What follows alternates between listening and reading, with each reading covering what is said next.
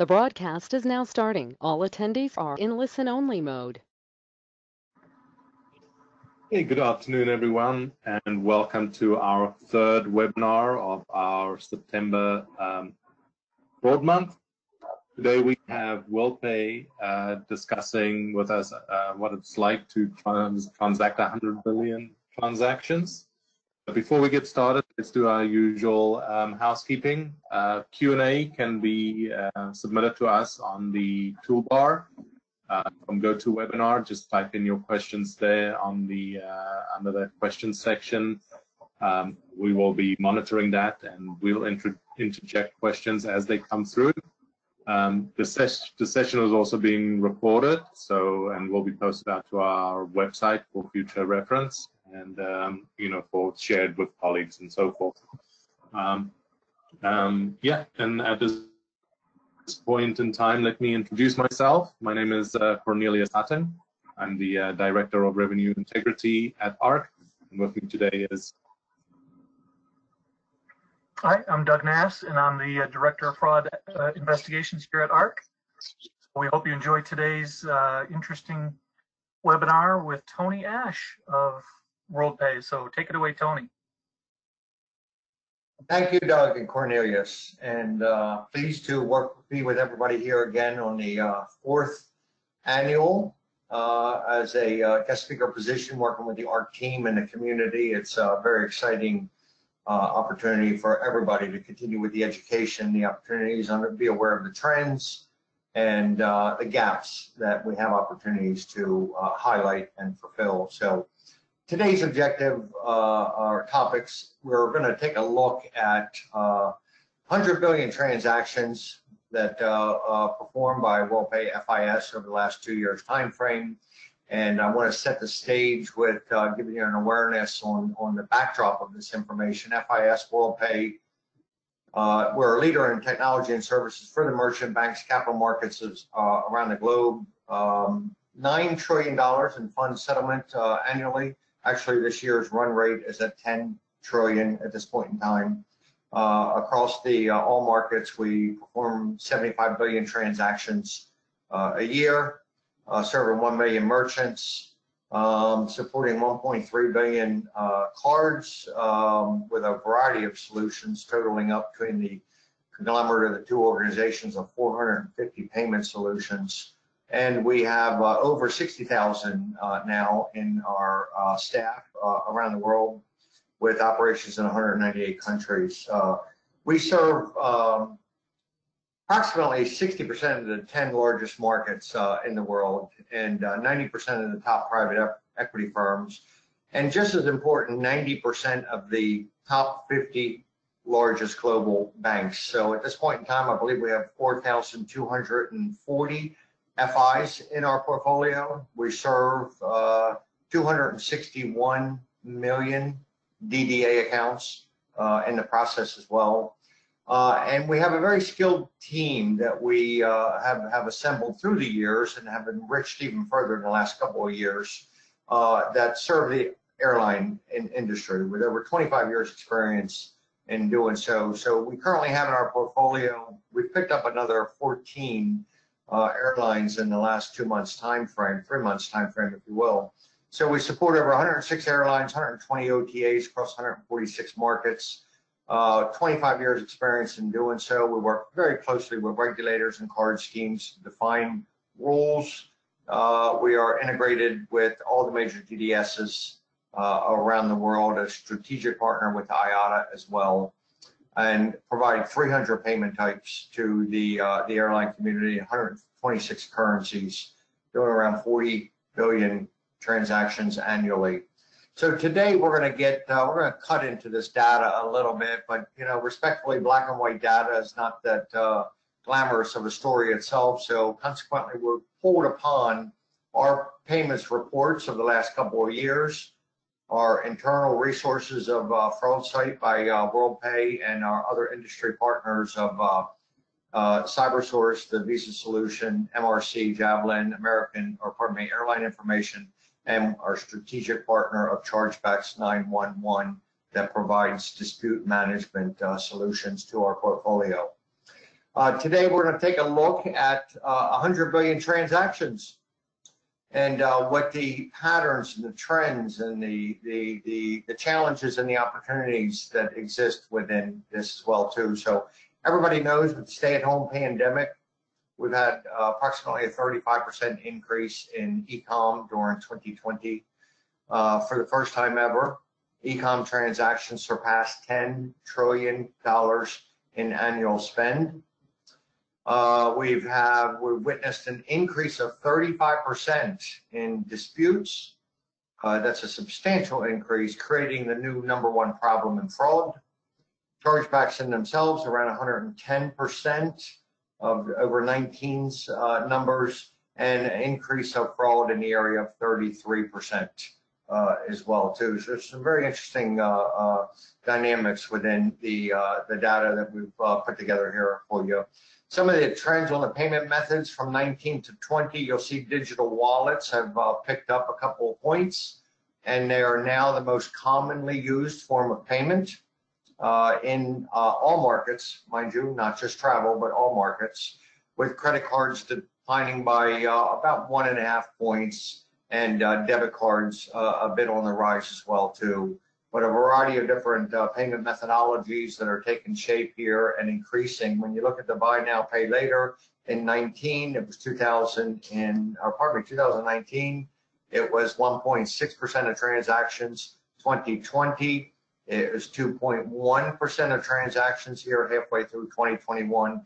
It looks like it doubled from 19's numbers. So we'll keep an eye on this new payment methodology that has been emerging and greatly adopted by the community itself. 2020 and 2021, primarily 2020, delivered some of the most dramatic changes to the payment industry in our total history. E-com has accelerated, obviously, during the stay-at-home pandemic, posting the highest global growth of 19% during year 2020. That exceeded the last 5 years of trajectory that has been ticking up through the years. Mobile wallet share increased 5 percentage points also in 2020. That equates to 3 years worth of growth in one single year there, and its adoption and utilization continues to stay on the path that it is. The use of buy now, pay later set to double again by 2024. And then funding sources for mobile wallets are changing and expanding rapidly, and we are keeping an eye on that, as well as in the process of facilitating these kind of transactions. When you look at the global fraud landscape, and I wanted to separate and highlight that against North America for the sake of our audience, and also a call out to our tools as well too. So the global rise of payment fraud went from or up to 3.1% of revenue lost from the 2.4 level of 2019. Here in our North American markets, we're proven most resilient, still holding at only 2.6. I say only 2.6, but it hasn't increased where it has in other markets throughout the world because, again, I believe of our improved processes, our historical data collection, and the AI and machine learning that we've deployed into many of these tools and modules. The order rejection rate has risen through all regions. Again, North America holding the most efficient rates. Again, it remains in line with the past historical numbers. We've had a 110% increase in chargebacks associated with e-com transactions. So that's now up to 2.7% of all transactions from a level of 1.3 in 2019. And the North America's fraud management tools and processes have been able to enable lower losses than the global average. And respectfully, that is with regard to criminal fraud, third-party fraud, if you will. An illustration of some of these tools and the effectiveness of them, back in 2019, 25%, that's 1 in 4 orders, were tripped into the manual process, and resulting in only a 3% decline ratio. Here in 2021, we're down to 1 in 4 transactions going into the process there. with only a 3%, still hanging at a 3% decline ratio. You look at that against APAC, they're leading the global stats with a 23% decline rate of manual reviews.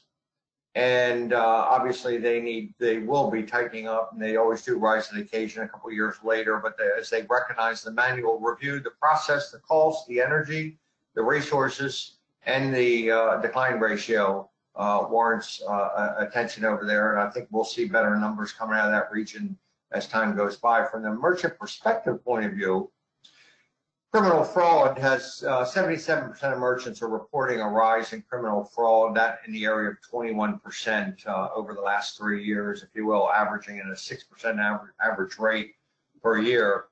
But what's most alarming is chargebacks. And again, this is against the general market, not just our travel, airline, and aviation or hospitality markets, but across general markets, where there's been a 25% increase in chargeback rates due to the pandemic.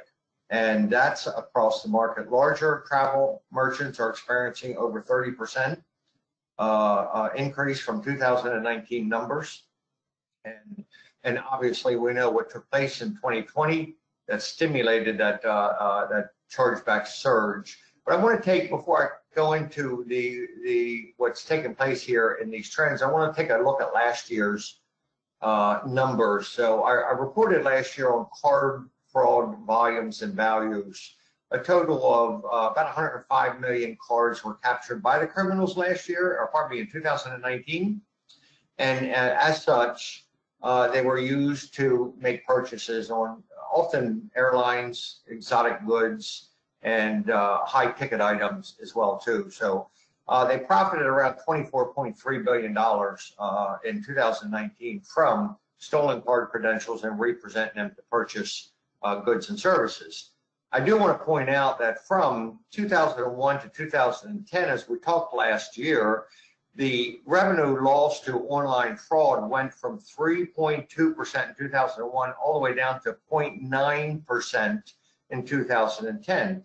And I point that out because while fraud attempts are continuing to increase or shift to different markets, we in the North American market are getting better and better at identifying them and working those cases to try to trim the losses. Right now, we're averaging around 70 basis points in card fraud at this point in time from our mature systems. But the reason I wanted to touch on this from last year's criminal markets, where we did a deep dive down into the rabbit hole, is that as we look at this year's current position, what has taken place is that friendly fraud now tops the list of concern with all markets, small, mid, and large enterprise as well too. It went from 5th position in 2019 to the 1st position in 2021. So this period that we've just come out of and that we're dealing with right here in the beginning of Q3 2021, this truly marks the point where friendly fraud is the most prevalent issue, trumping now criminal fraud, and it's top of mind for strategy concerns. So it's the #1 most common type of fraud attack, estimated at 1.2 million of commerce orders and eventually identified as first-party fraud. And this is where we're going to take a closer look at this particular topic here, because this in itself is domestic fraud for the most part. And there are ways that this needs to be addressed and dealt with. And so point being, friendly fraud has increased and trumped criminal fraud, and now is requires our attention moving forward.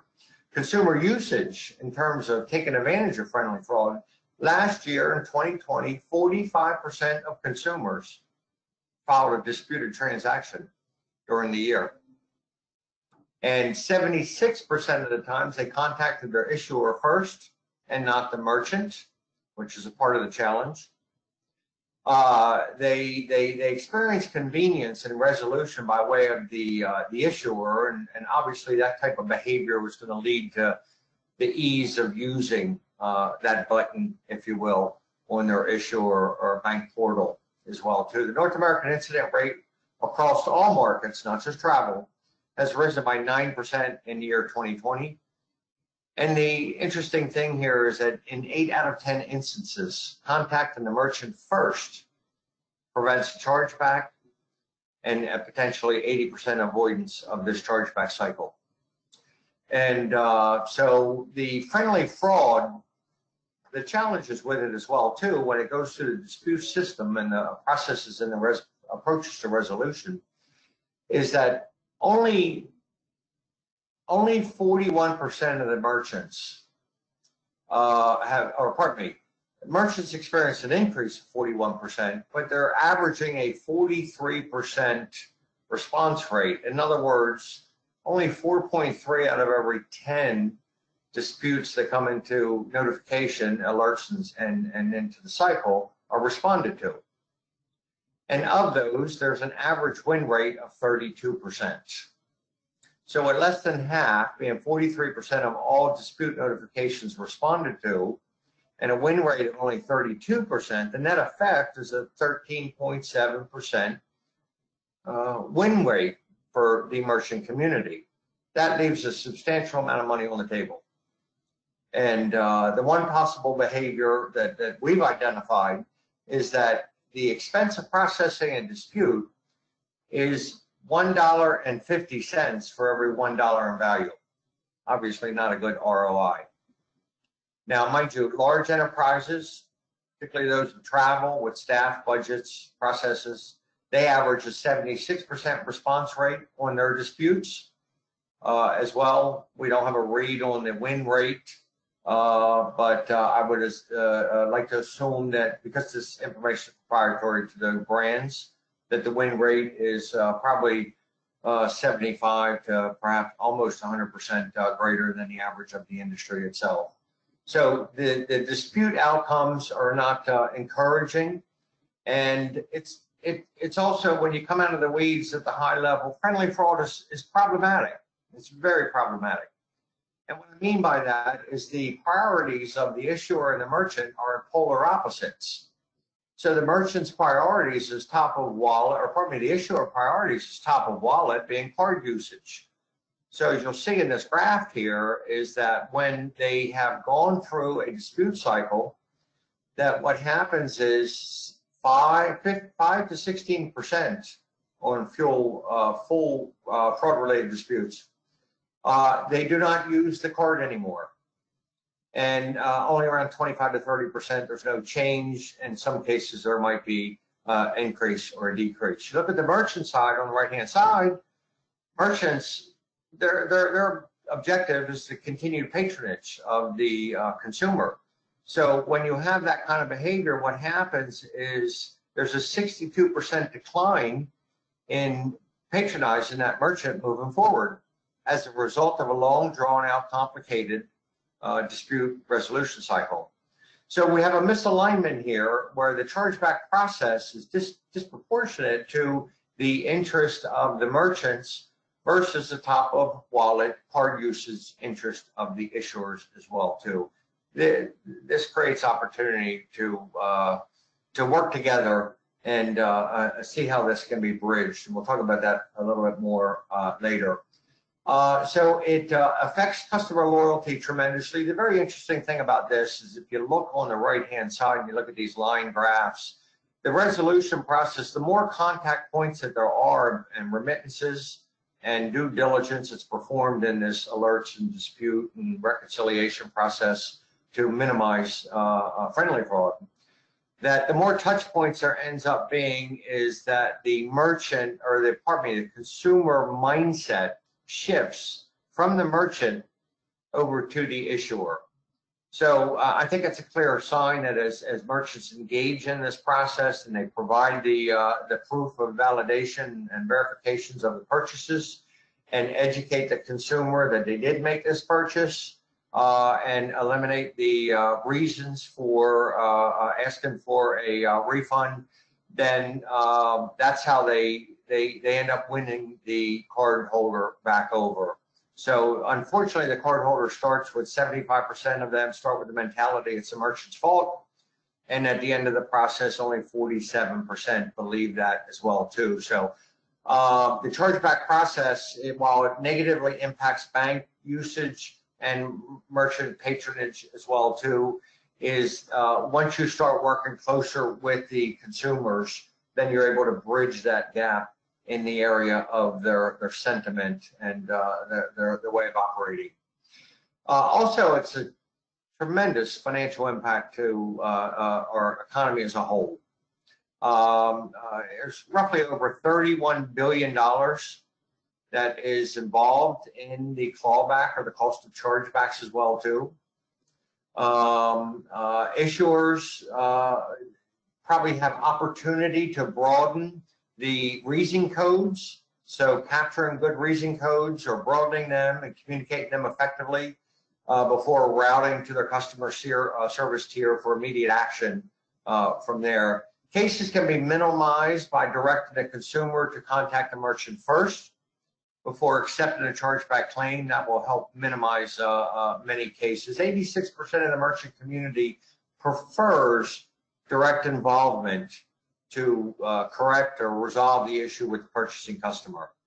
And results show that direct engagement on the part of the merchant with the customer shows an 80% effective rate in resolving the issue, and consequently the avoidance of a claim and the avoidance and the cost of the processing itself. So when you look at the whole holistic picture of close to $31 billion that is spent right here in this dispute process, when potentially 4 out of 5 cases this can be minimized or eliminated before even hitting the cycle. And that's an area to talk about. Yes. Yep, got a question. In our webinar yesterday with Priceline and MasterCard, they talked about, contacting the merchant directly, either the travel agency or the airline directly, and they said that because of COVID, the huge wait times were such a detriment that the cardholders were saying, I'm not going to spend hour after hour on the phone. Just, it's easy to go to the app on my phone and just dispute it. So that was a unique, situation. Were the merchants or FIs that you guys were talking to, did they have discussions around that topic as well? Yeah, Doug, that's a great real life case example right there that you highlighted, and I do address that in a couple slides from here. What happened, and obviously in our travel sector, being the worst hit of all,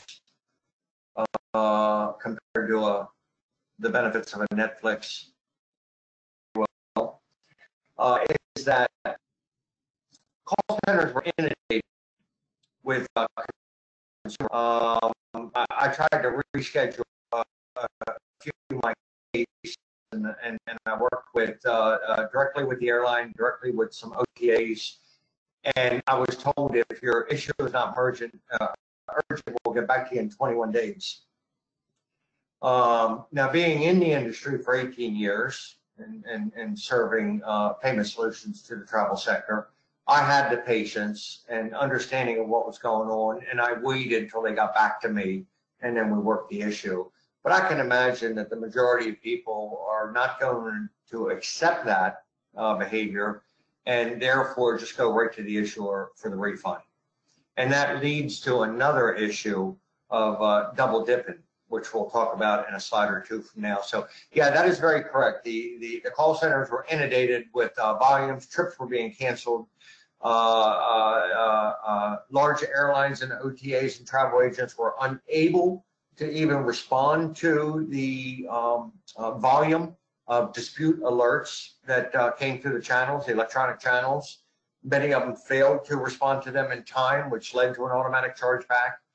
And it was certainly, we got tested. We definitely got tested 15 months ago. And it's still showing itself now. So thank you for raising that. It's very relevant to this very topic here. Oh, look at that. The next slide, Doug. So, we're talking about this topic of vouchers and refunds, basically equating to double dipping. So, yeah, the airlines faced $35 billion refund tidal wave in about a 6-week time frame in March, April, and cutting into May of last year, 2020. So that $35 billion refund tidal wave, effectively 13 billion was refunded and 22 billion was issued in the form of vouchers. Now, being in the travel industry as long as I have, I accepted the voucher and knowing I'll be able to pick up on it sometime, and they gave it a good, graceful, very extended expiration date. And so that was fine by me, but that's not going to be fine by most others as well. Airline call centers had an unprecedented surge in cancellations and refund requests.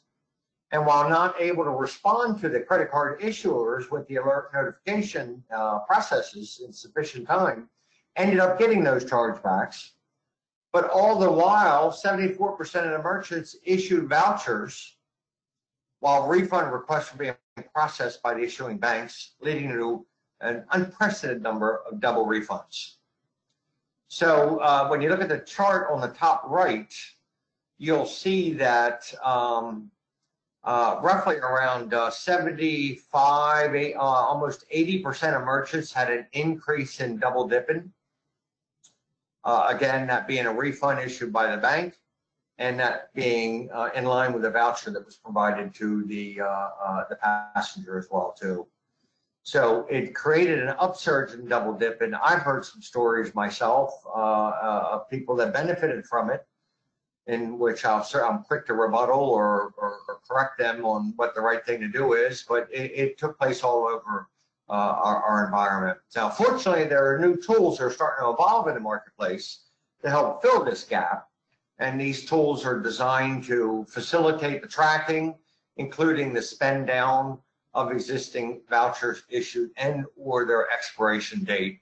And these tools are being injected into the reservation system and the payment systems, and it's tracking where we're at on vouchers. And actually, on that particular note, here in September here, third quarter of 2021, we're now crossing the line where roughly 50% of new flight purchases are done with fresh cash, where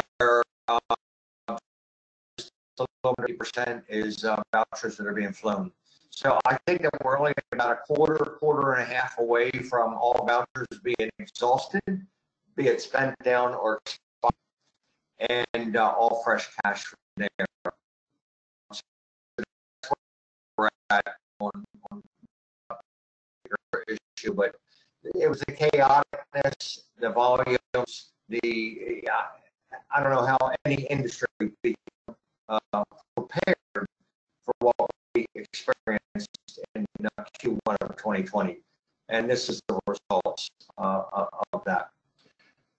Emotional loyalty fraud, I get a lot of questions in this area, and certainly we've spent many years tracking it as well too. Again, our hats off to the North American market and the tools that have been deployed, but account takeovers have been on the decline since 2019.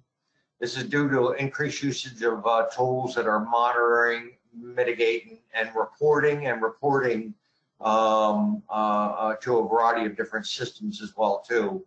So now we're at a place where 73% of organizations now deploy mitigation tools and processes to address account takeovers, and that is a lift from a position of only 68% in 2019. And I remember in 2016 and 17 when it was barely 30% of organizations that were tracking friendly fraud. So it's good to see the community rising to the occasion to trim that. So the reduction in account takeovers went from 37% in 19 down to 23% here in 2021, and is expected to continue to decrease as well too. And I want to put that slide in there, obviously relevant to fraud, but at the same time, I get a lot of questions in this area, and wanted to make sure that we took a moment on that.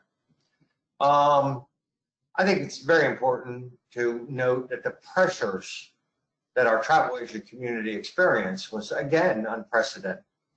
This is against the backdrop of global travel and tourism losing $4.5 trillion in 2020. That is a very rich number, and there are many nations that operate off of tourism travel where it might represent 10 to 15% of their GDP or even greater, particularly in some of the Bahamas and the Caribbean and areas of that nature. In totality, the global airline sector net losses were 126 billion for 2020. But our travel agents, who work hand in hand with customers to put together itineraries and good experiences, they were in first line position with their customer base.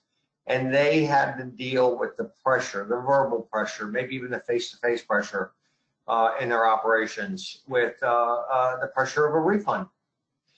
Complaints to the U.S. Department of Transportation regarding refunds were at $90,000. This is U.S. only.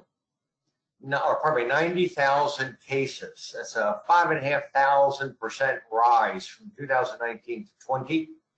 So we had experienced an historical level of chargebacks and unfortunately ADMs imposed over to the travel agent community.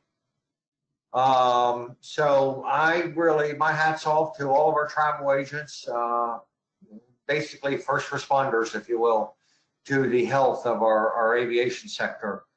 In that area and working with your customers and the community in trying to explain to them what the processes are, where the money really is. It's not in your back office, but it's already over to the travel provider or throughout the value chain, and the processes in which you had to do to help those customers get that money back.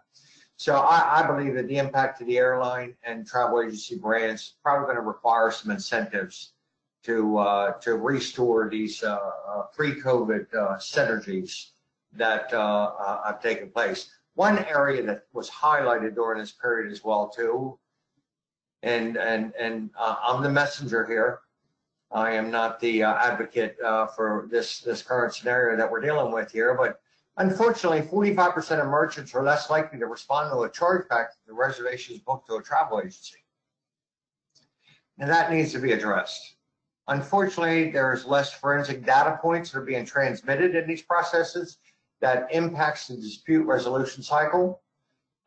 Respectfully, smaller travel agencies, they lack the resources, budget, and skill sets to be able to manage the dispute process as well. It's a lot of times not coded out well.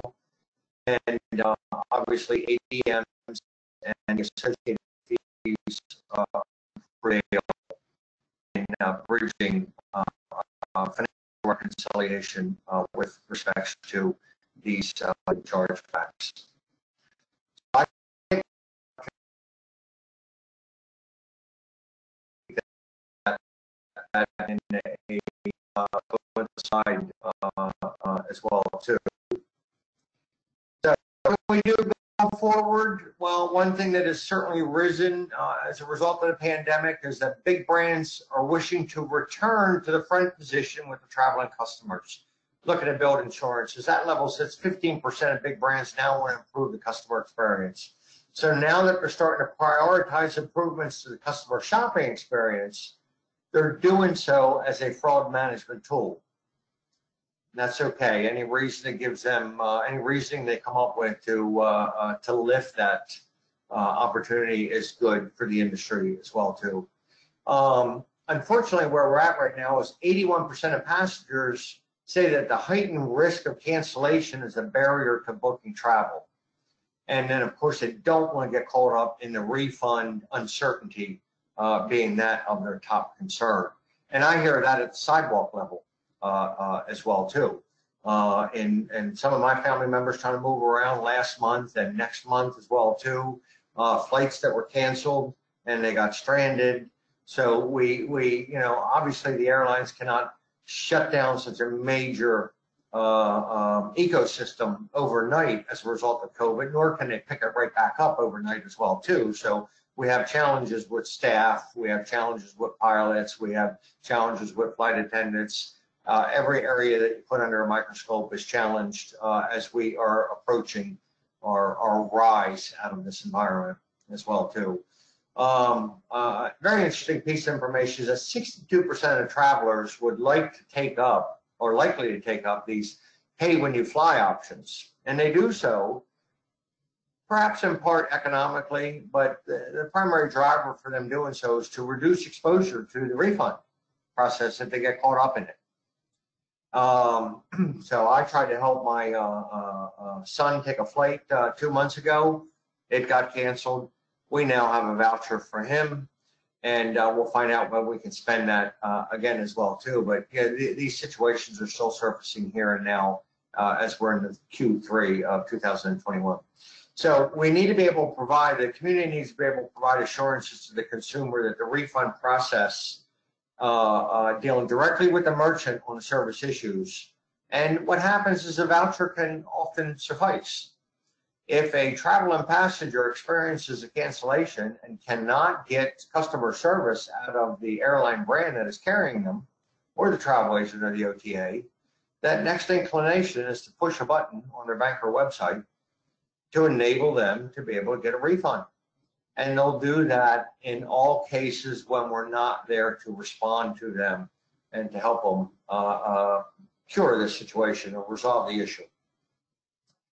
Another area how we can potentially position best and to be mindful of is that, and this is in line with our Worldpay payments reports, is to watch and follow and support some of the customer payment trends in the adoption of e-wallets and other alternative payments such as buy now and pay later. So you'll see on the right-hand side, the consumer adoption as of first half, close of first half here in 2021, is that e-wallets are now 66% of the transactions. And buy now, pay later is, I'm sorry.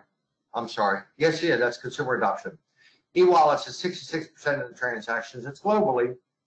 And buy now, pay later is at 21% at this point in time. So this is an area to watch out for in opportunity, because when you look at the second bullet point here, embracing digital payments, it automatically provides a two-factor authentication process, which is performed by the customer, effectively giving you a digital forensic trail of this customer behavior, because they clicked it once, they had to do another click as well too.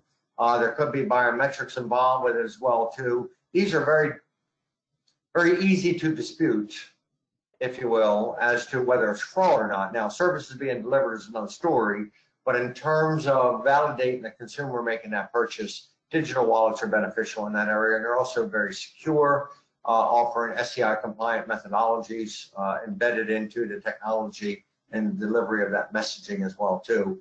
And it was a very interesting stat that we were able to pull out of the community that 55% of holiday travelers said they're more likely to purchase if biometrics are available. So we'll potentially credit that to our younger generation who are more tech savvy, who have the smartphones glued to their hands and such, rather than our older generation that might not be as savvy with that, but younger generation is adopting biometrics. Our millennials are adopting biometrics with every process that they engage in. So we do want to keep an eye on e-wallets and digital payments of that nature going forward. What can we or what should we change going forward? Well, this is in the area of collaboration. I know we've been talking about it for years. When you look at the effort, the cost, the loss of patronage, it does warrant industry action, and it warrants it now. 86% of merchants want to engage in collaboration with the issuers and the banks. They broadly agree that it's needed to control this chargeback process. The majority of merchants respectfully believe that it's way too easy for the customer to dispute a transaction with the click of a button on either their phone or their PC or laptop. And these merchants want to hold first line of defense for resolution. So when you look at the fact that 8 out of 10 disputes, when handled by the merchant directly, can be resolved without being a dispute or ending up in a chargeback cycle, we're now looking at a potential 80% reduction in friendly fraud disputes if the merchants are positioned as first line of defense on this resolution. That in itself, has the ability to save $75 billion in costs and losses to the industry. So if there's any takeaway of the material that we have covered and we'll cover here today, that is a call to action in the area of collaboration, as everybody wants to do so. I think reason codes can be broadened to then give the proper reasoning to what you need to do to position to deal with a case as well too. A lot of opportunity as well too. What can we embrace going forward as well too? Well, there's obviously a number of new payment methodologies that have been taking shape. They provide customer service protection. Some instances they settle upon services rendered, and they minimize this dispute cycle with immediate service disruption refund policies that are already baked in as business rules as well too. That'll keep lessen the impact of this $31 billion worth of friendly fraud chargebacks that we're experiencing here today. So safeguarding customer payments is very, very important. It's top of mind for customers as well too. So I would encourage our merchants to explore third-party trust settlement options that pay immediately upon services rendered. These solutions provide settlement to all parties in the value chain, even a consumer when required. And these funds are held in safeguard settlement accounts and able to reflect on the balance sheet of merchants as well too, where sometimes reserves and holdbacks do not, and as used for collateral. So I'll pause right there, and I have a little more material to share in the areas of market insights and trends. But before going that, which is a shift away from fraud, mind you, but just for our audience of travel experts, got some insights from our report. So I'd like to pause to see if we have any questions to cover.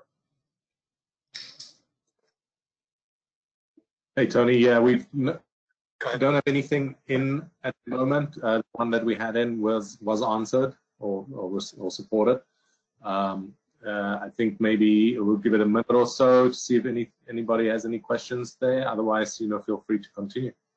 Thank you. Mm-hmm. Yeah, Tony, if going back to the fly now, pay later, as someone who's been on the fraud side of things for almost 30 years, my mind gets a little wild with something that, I can get a service now and not really have to pay. Maybe I want to pay, maybe I don't pay after. I can see where a lot of people would want to take advantage of that. What are your thoughts about buy now, pay later?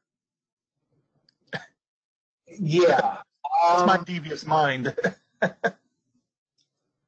I'm a former banker. I served with Bank of America for 10 years and worked with the economist community and portfolio managers and things of that nature. I'm carrying, we're certainly supporting it. Merchants want it, purchasing passengers want it as well too.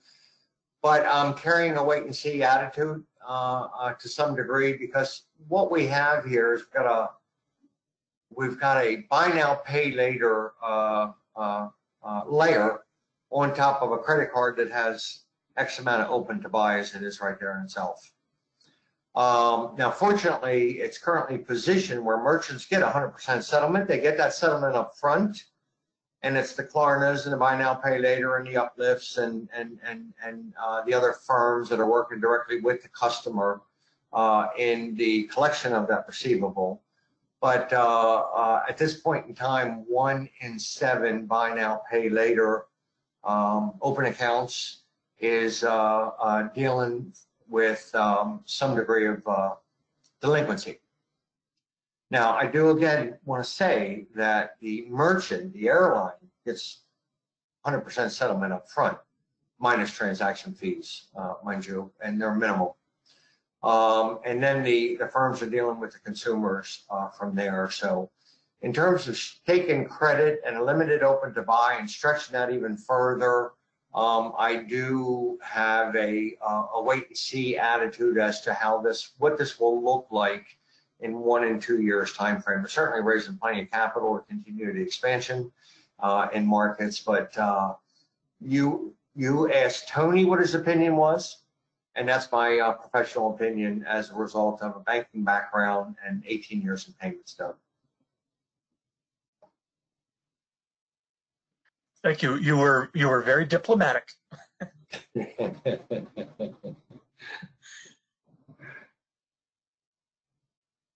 So let's see here.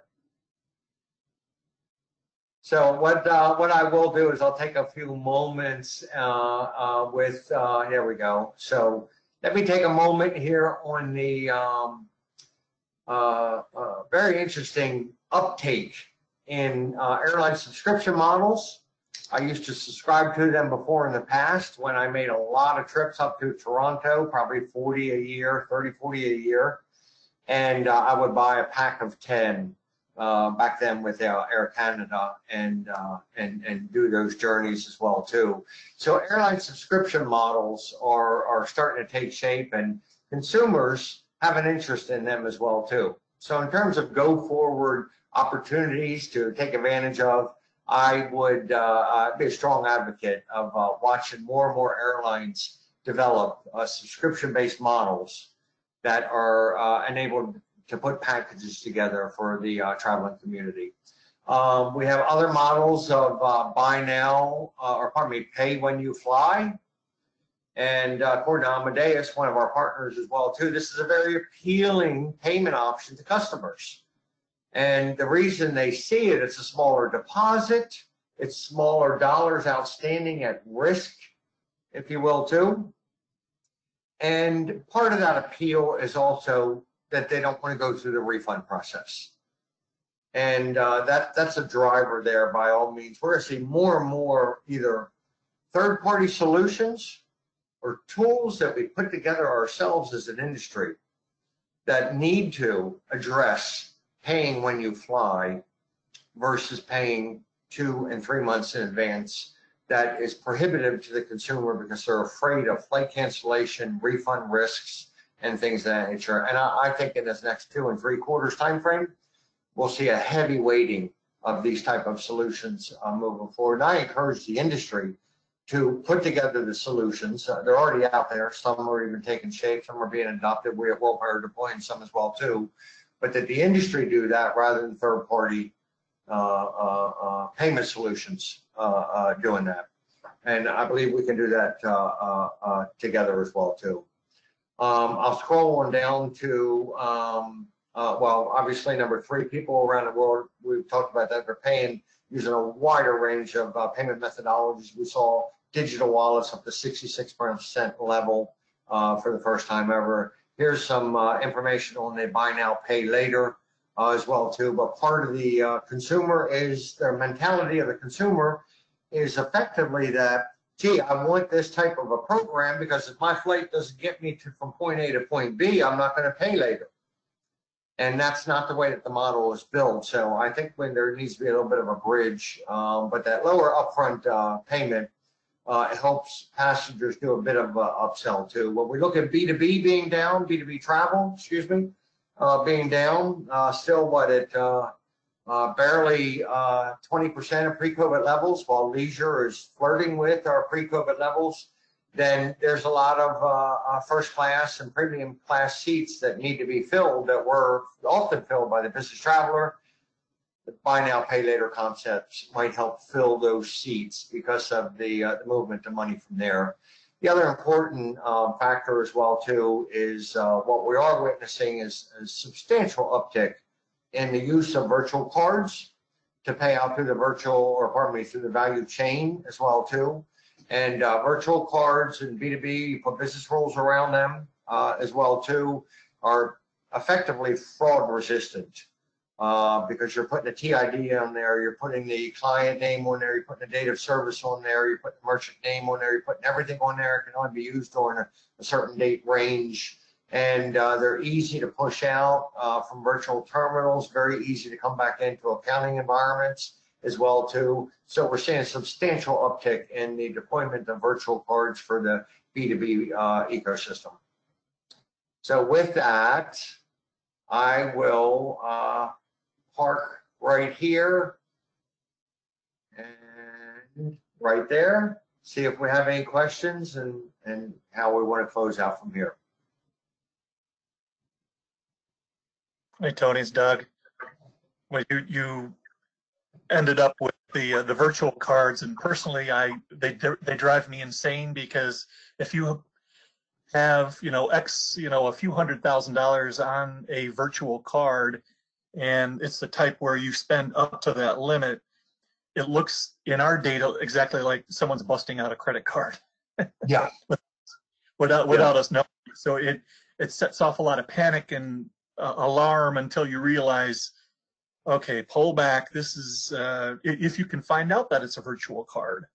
But oftentimes it looks very scary from your initial data. So they virtual cards with those big, $500,000 limits on them or more look mighty scary from raw data. I would suspect so, particularly with what you live with day to day and the cases that you're investigating and making sure they're in good order or not. When I look at a virtual card and other programs that we have deployed into our ecosystem, these are specific cards with a specific dollar amount and a specific purpose and date range that are to go to the hotel or go to the airline brand or whoever is in that value chain as well too. So the source funding of a virtual card might be an original corporate card, or it might be out of a DDA account. But the issue, in my view, in my experience, the issuance of a virtual card should have business rules around it that is date specific, MID, TID specific, the user's name, beneficiary user, and everything of that nature. So therefore, you're seeing a virtual card for $450 or $769 that has a definitive purpose and a date range that if it's not spent in this time frame, it expires and the money goes back into the DDA or to the corporate account. So I would suggest that a deeper dive into how they're being positioned and deployed might take some of those concerns off of you, and we're certainly here to help you in that capacity, Doug. Sounds good. We appreciate it.